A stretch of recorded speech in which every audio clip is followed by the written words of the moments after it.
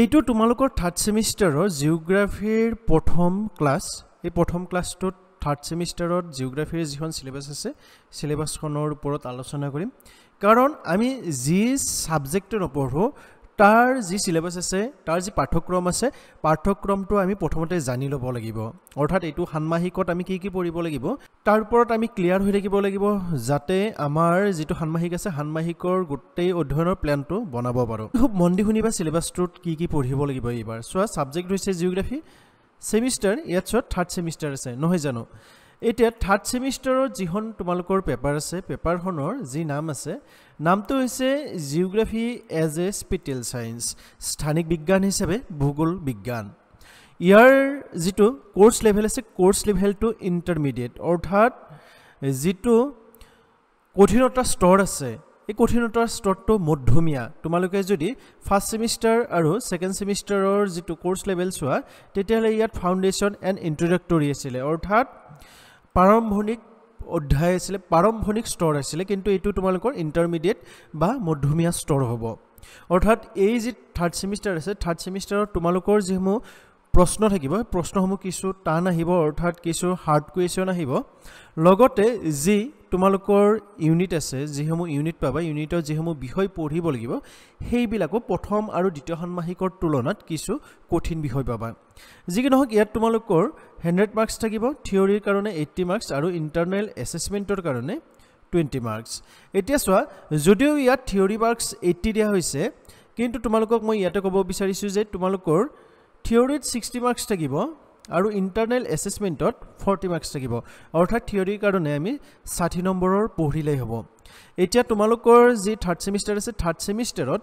unit আছে 5টা unit কেইটা থকা বুলি গলো 5টা অৰ্থাৎ ইউনিট 1 ইউনিট 2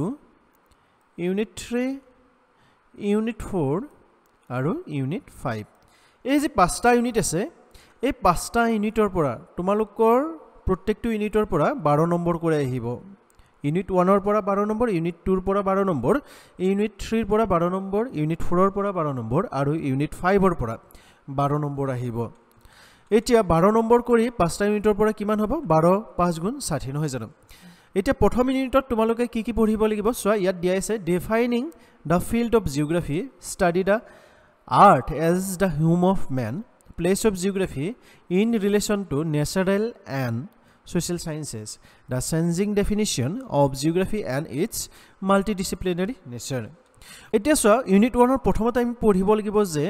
যি ভূগোল আছে ভূগোলৰ যিখন ক্ষেত্ৰ আছে ক্ষেত্ৰখন আমি সংজ্ঞায়িত কৰিব লাগিব বা তাৰ সংজ্ঞা আমি আগবঢ়াব লাগিব তাৰছত study of art as the home of man অৰ্থাৎ মানুহৰ ঘৰ হিচাপে পৃথিৱীখনৰ বিষয়ে অধ্যয়ন কৰিব লাগিব তাৰছত আছে place of geography in relation two ন্যাচাৰাল and social sciences অৰ্থাৎ ভূগোল বিজ্ঞানৰ যি সম্পৰ্ক আছে প্ৰাকৃতিক বিজ্ঞান আৰু সমাজ বিজ্ঞানৰ লগত এই সম্পৰ্কৰ বিষয়ে আমি অধ্যয়ন কৰিব লাগিব তাৰ পিছত দা চেঞ্জিং ডেফিনিশন অফ জিওগ্ৰাফি অৰ্থাৎ ভূগোল বিজ্ঞানৰ যি সংজ্ঞা আছে সেই সংজ্ঞাসমূহ কালক্ৰমত কেনেকৈ পৰিৱৰ্তন হৈ আহিছে তাৰ বিষয়ে এই যি ইউনিট আছে ইউনিটত পঢ়িব লাগিব তাৰছত ইটস মাল্টিডিসিপ্লিনাৰী নেচাৰ অৰ্থাৎ ইয়াৰ যেটো মাল্টিডিসিপ্লিনাৰী নেচাৰ আছে এই মাল্টিডিসিপ্লিনাৰী নেচাৰৰ বিষয়ে অধ্যয়ন কৰিব লাগিব মাল্টিডিসিপ্লিনাৰী নেচাৰ মানে ইয়াত এটো বুজাইছে যে যি ইয়াৰ বিভিন্ন ডিসিপ্লিন অৰ্থাৎ বিভিন্ন শাখাসমূহৰ লগত ইয়াৰ যে সম্পৰ্ক আছে সমাজ বিজ্ঞানৰ শাখা হ'ব পাৰে বা প্ৰাকৃতিক বিজ্ঞানৰ শাখা হ'ব পাৰে ইয়াৰ যেটো সম্পৰ্ক আছে এই সম্পৰ্কটোকে ইয়াত মাল্টিডিসিপ্লিনাৰী নেচাৰ বুলি কোৱা হৈছে ইয়াৰ পিছত আমি আহিছো যেটো ইউনিট 2 আছে এই ইউনিটটোত আমি পঢ়িব লাগিব geography as a স্পেটিয়েল science the spatial concept in geography concept of space place territory and region geographic space absolute space and relative space spatial processes and patterns only basic concept spatial distribution spatial concentration spatial organization and spatial relationship এতিয়া সোৱা প্ৰথম যেটো unit 2 ৰ প্ৰথম যিখিনি বিষয় আছে প্ৰথম বিষয়টোত আমি পঢ়িব লাগিব যে geography as a special science এটো স্পেটিয়েল যদিও হয় তোমালোকৰ এটো আমি উচ্চাৰণ কেনেকৈ কৰিব লাগিব স্পেশাল বুলি উচ্চাৰণ কৰিব লাগিব অৰ্থাৎ স্থানিক বিজ্ঞান হিচাপে ভূগোল তাৰছত আছে স্পেটিয়েল কনসেপ্ট ইন জিওগ্ৰাফি অৰ্থাৎ যি স্থানিকৰ ধাৰণা আছে এই ধাৰণা ভূগোলত কেনেকৈ আছে এইটো পঢ়িব লাগিব তাৰছত কনসেপ্ট অফ স্পেস এতিয়া স্পেস মানে আমি মহাকাশ নুবুজো ইয়াত পৃথিৱী পৃষ্ঠৰ এটা অংশক বুজাম অৰ্থাৎ পৃথিৱী পৃষ্ঠৰ অংশৰ বিষয়ে যেটো ধাৰণা আছে ধাৰণাটোৰ বিষয়ে পঢ়িব লাগিব প্লেস মানে ঠাই এই ঠাইৰ যেটো ধাৰণা আছে ধাৰণাৰ বিষয়ে আমি অধ্যয়ন কৰিব লাগিব টেৰিটৰি মানে তোমালোকে জানা টেৰিটৰিৰ বিষয়ে অধ্যয়ন কৰিব লাগিব আমাৰ আৰু যি ৰিজিয়ন আছে অৰ্থাৎ যি অঞ্চল আছে অঞ্চলৰ যি ধাৰণা আছে এই ধাৰণাৰ বিষয়ে অধ্যয়ন কৰিব লাগিব তাৰছত যি জিওগ্ৰাফিক স্পেস আছে অৰ্থাৎ যি জিওগ্ৰাফিক বা ভৌগোলিক ঠাই আছে ভৌগোলিক ঠাইৰ বিষয়ে অধ্যয়ন কৰিব লাগিব ইয়াত দুটা আছে এবসলিউট স্পেস আৰু ৰিলেটিভ স্পেস গতিকে এবসলিউট স্পেস তোমালোকৰ লেটিটিউড এণ্ড লংগিটিউডৰ জৰিয়তে উপস্থাপন কৰা হয় ৰিলেটিভ স্পেস কোনো এটা উপাদানক আলম কৰি বুজোৱা হয় স্পেটিয়েল প্ৰসেস যি স্থানিক প্ৰক্ৰিয়া আছে স্থানিক প্ৰক্ৰিয়া আৰু আৰ্হিৰ বিষয়ে ইয়াৰ যি বেসিক কনসেপ্ট আছে অৰ্থাৎ যে একদম সাধাৰণ ধাৰণা আছে এই সাধাৰণ ধাৰণাৰ বিষয়ে ইউনিট 2ত আমি অধ্যয়ন কৰিব লাগিব ইয়াৰ পিছত স্পেটিয়েল ডিস্ট্ৰিবিউশন স্থানিক বিতৰণ স্পেটিয়েল কনসেন্ট্ৰেশন মানে থুপীকৰণ স্থানিক থুপীকৰণৰ বিষয়ে অধ্যয়ন কৰিব লাগিব স্পেটিয়েল অৰ্গানাইজেশন মানে সংস্থা স্থানিক সংস্থাৰ বিষয়ে অধ্যয়ন কৰিব লাগিব আৰু স্পেটিয়েল ৰিলেশনশিপ অৰ্থাৎ স্থানিক যি সম্পৰ্ক আছে সম্পৰ্কৰ কথা আমি তৃতীয় ষান্মাসিকত অধ্যয়ন কৰিব লাগিব ইয়াৰ পিছত আমি অধ্যয়ন কৰিব লাগিব ইউনিট 3ত আমি অধ্যয়ন কৰিব লাগিব basic approaches in geography systematic and regional আইডিওগ্ৰাফিক and নোমোডেটিক pure and applied অৰ্থাৎ ইয়াত আমি ভূগোল বিজ্ঞানৰ যি এপ্ৰোচেছ মানে ইয়াত অধ্যয়নৰ পদ্ধতি বুজোৱা হয় গতিকে অধ্যয়নৰ পদ্ধতি যি সিস্টেমেটিক আৰু ৰিজনেল আছে আইডিওগ্ৰাফিক আৰু নোমোডেটিক আছে পিউৰ আৰু এপ্লাইড আছে এইকেইটা হৈছে ভূগোল বিজ্ঞানৰ অধ্যয়নৰ পদ্ধতি আৰু প্ৰত্যেকটো অধ্যয়নৰ পদ্ধতিৰ বিষয়ে আমি খুব ভালদৰে পঢ়িব লাগিব যেতিয়া আমি কোৰ্সৰ ভিতৰলৈকে যাম তেতিয়া খুব ধুনীয়াকৈ এটা শব্দৰ মিনিং বুজি তাৰপৰ কেনেকুৱা ধৰণৰ প্ৰশ্ন আহিব পাৰে প্ৰশ্নসমূহ তোমালোকক প্ৰভাইড কৰিম তাৰ যি এনসাৰ আছে এনসাৰো প্ৰভাইড কৰিম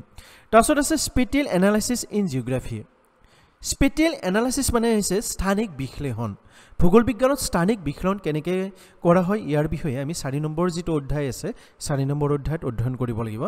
তাৰছত কনসেপ্ট অফ লোকেশন মানে হৈছে অৱস্থানৰ যেটো ধাৰণা আছে অৱস্থানৰ ধাৰণাৰ বিষয়ে অধ্যয়ন কৰিব লাগিব আৰু যি অৱস্থান আছে অৱস্থান তোমালোকৰ পইণ্ট লাইন এৰিয়া প্যাটাৰ্নৰ সহায়ত উপস্থাপন কৰা হয় পইণ্ট লাইন যেটো এৰিয়া আছে এটো সাধাৰণতে আমাৰ যি জিপিএস জিআইএস আছে বা আমাৰ যি কাৰ্টোগ্ৰাফি আছে কাৰ্টোগ্ৰাফিৰ এটা ইউনিট হয় কাৰ্টোগ্ৰাফিৰ এটা কম্পোনেন্ট হয় আমি এইটো ইয়াত পঢ়িব লাগিব তাৰছত ইউনিট যেটো 5 আছে ইউনিট 5ত আমি অধ্যয়ন কৰিব লাগিব যে সাইন্টিফিক এপ্ৰোচেছ ইন জিওগ্ৰাফি প্ৰথমতে পালো আমি বেসিক এপ্ৰোচেছ অৰ্থাৎ যি একদম সাধাৰণ বা মৌলিক অধ্যয়নৰ পদ্ধতি আছে তাৰ বিষয়ে ইয়াত অধ্যয়ন কৰিম কিন্তু যেটো ইউনিট 5 আছে ইয়াত আমি কি হৰ বিষয়ে অধ্যয়ন কৰিব লাগিব যে সাইন্টিফিক এপ্ৰোচেছ আছে সাইন্টিফিক এপ্ৰোচেছ মানে বিজ্ঞানিক যি অধ্যয়নৰ পদ্ধতি আছে এই বিজ্ঞানিক অধ্যয়নৰ পদ্ধতিৰ বিষয়ে আমি অধ্যয়ন কৰিব লাগিব ইয়াত এটা আছে inductive and deductive method inductive আৰু ডিডাকটিভ যেটো মেথড আছে এটো কাৰোবাৰ যদি এডুকেশন আছে কাৰোবাৰ এডুকেশন থকা ছাত্ৰ ছাত্ৰীসকলে ইতিমধ্যে ইয়াৰ বিষয়ে হয়তো সাধাৰণ যি জ্ঞান আছে সাধাৰণ জ্ঞান নিশ্চয় পাইছে কিন্তু ইয়াৰ ওপৰত আমি অলপ ভালদৰে পঢ়িব লাগিব তাৰছত আছে হাৰ্ভেজ ইয়াত হাৰ্ভেজ মানে ডেভিড হাৰ্ভেৰ কথা কৈছে হাৰ্ভেজ modes of explanation in geography ইয়াৰ যেটো বেসিক কনসেপ্ট আছে বেসিক কনসেপ্টৰ বিষয়ে অধ্যয়ন কৰিব লাগিব ডেভিড হাৰ্ভেৰ বেসিক্যালি এখন কিতাপৰ পৰা এই যে কনসেপ্ট আছে কনসেপ্টবিলাক আমি পঢ়িব লাগিব তাৰছত আছে cognitive মৰফোমেট্ৰিক cause and effect temporal functional and system analysis ইয়াত সিস্টেম এনালাইসিস বুলি যেতিয়া কম সিস্টেম এনালাইসিসৰ ভিতৰতো বহুত কেইটা কনসেপ্ট সোমাই আছে ক্লোজ সিস্টেম ওপেন সিস্টেম আছে কাস্কেডিং সিস্টেম আছে বিভিন্ন ধৰণৰ সিস্টেমসমূহ আছে ইয়াত আমি যেতিয়া ভালদৰে পঢ়িম তেতিয়া আমি খুব ধুনীয়াকৈ পঢ়িম গতিকে তোমালোকক মই এই যেটো ক্লাস আছিল ক্লাছটোত অকল যি